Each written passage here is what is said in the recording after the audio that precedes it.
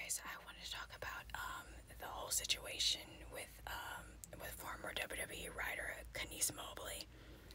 Um, I feel really bad for this girl. I have no idea. Like, okay, well I have to blame WWE because I don't really know like why the fuck did they hire her in the first place if you know if she didn't know anything about wrestling or the business.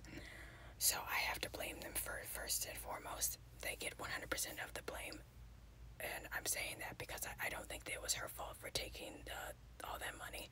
If somebody had offered me a contract for this amount of money, I'd take that shit too. If I'm being honest with you, whether I knew about the business or not, yeah, I'm taking that money. So I don't really blame her for that. Also, I have to blame WWE because I think that I don't know. I always feel bad for any minority of any kind losing their job. I just don't really believe that that's necessary. I think that you probably just could have talked to her on the side and just been like, okay, well, we don't really talk about that kind of stuff, or behind the scenes, or what our interviewing process is. Like they could have really given her a warning. They didn't have to fire her. Like what the hell? Yeah, so I don't know. There's a lot of stuff that they could have done because there's other writers too that don't know shit about the business and yet they're still employed. So that to me that kind of screams a bit of kind of like not only a bit of misogyny, but it's kind of misogynoir, if I'm being honest with you. But that's just me. I don't know. Let me know in the comment section down below.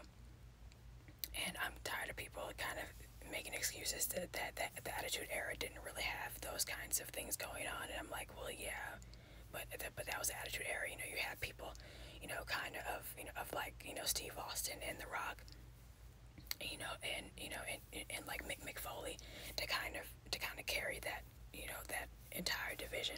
We don't have that now, because Vince won't let them off the fucking leash. So that's why. You have all these people that should be stars that are not stars. So like I said, I blame WWE for hiring writers and all this soap opera drama people, to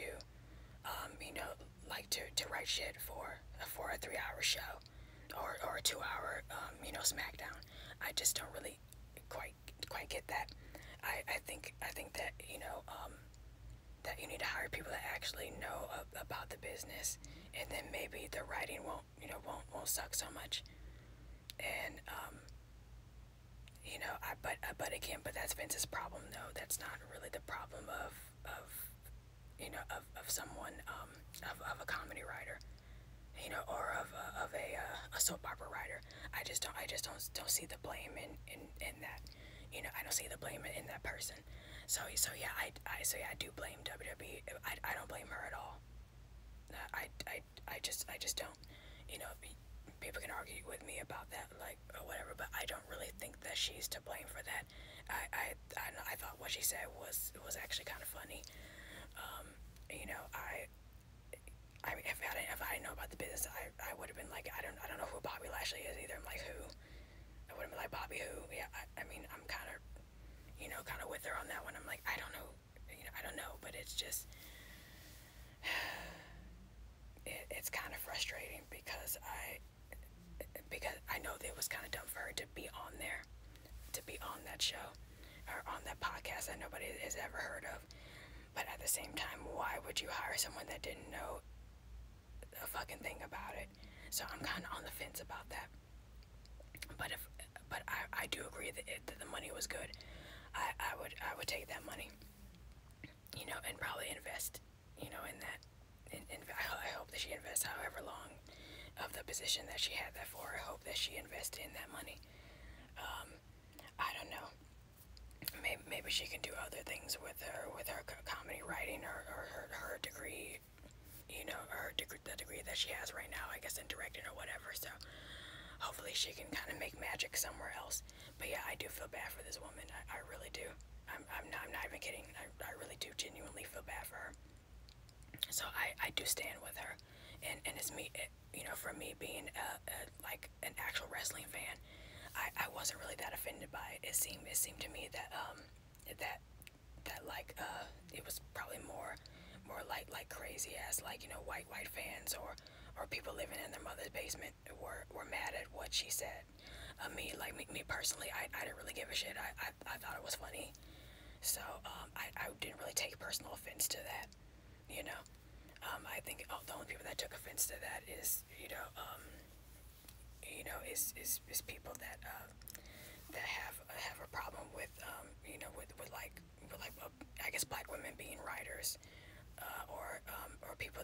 I guess maybe the problem is people not knowing kind of why they're there, or they or they don't want to know anything about the business, or they haven't seen one episode of Raw or SmackDown. I get that, but but don't call it out of her name, and don't send her like death threats, because that right there is fucking insane, and you should be ashamed of yourself. Like, stop fucking doing that. That shit is whack as fuck. Like, stop doing that. I'm tired of people doing that to people that do not deserve that kind of hate. She didn't deserve that. Like, stop sending that to her. She doesn't know you people. Like, so what the fuck are you sending her trash like that? I don't get it. Anyway. So yeah, I really genuinely don't understand where the hate was coming from. I think everybody kind of made more of a big deal out of it than what it was supposed to be. And I think it was kind of blown way out of proportion. And WWE being embarrassed, well, they should be embarrassed. They should be embarrassed because they're not hiring who they need to hire. Yeah, I'd be embarrassed too, but I wouldn't fire her. I would have just been like, okay, well, we are aware of the situation, and we need to hire people that actually know what the fuck they're doing.